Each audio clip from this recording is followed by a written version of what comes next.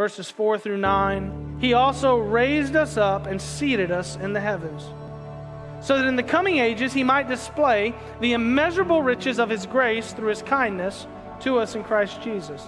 Notice it doesn't say he might raise us up, or he could raise us up, or he'll one day way off into the future raise us up. No, he says he also raised us up. It's finished. Jesus finished it on the cross.